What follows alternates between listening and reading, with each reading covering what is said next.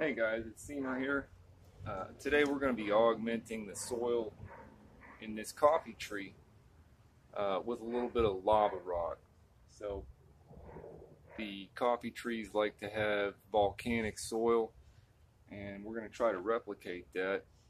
This tree has been in the greenhouse since November, and within the next 2-3 weeks we'll be hardening it off a little bit each week to try to get it some more outdoor exposure. Mid-March, it'll spend the rest of the spring and the summertime outdoors. So to try to get the soil augmented mid to late February helps to force some budding, possibly even increase your production with these coffee trees. So let me show you the setup that I use right here. Basically, I just took an old ball peen hammer, one that I already broke the handle off of, and just made a new handle. You don't want to go out and buy yourself a brand new hammer for this, because you're just going to ruin it. You want something that's kind of garbage. And we're using just regular Mr. Barbecue lava rock. You can get it at, your lawn and garden section. And pieces about that size, pretty easy to smash up. You hit it a few times, switch back and forth as needed between the flat side and the round side. You want to try to get every piece of lava rock down to about pea size. You are going to lose some of them on impact. It's going to go flying everywhere, and you're going to lose a few pieces of rock.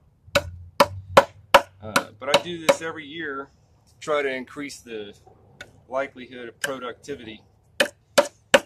And once you get it pounded down nice and smooth consistency, you just take an old brush.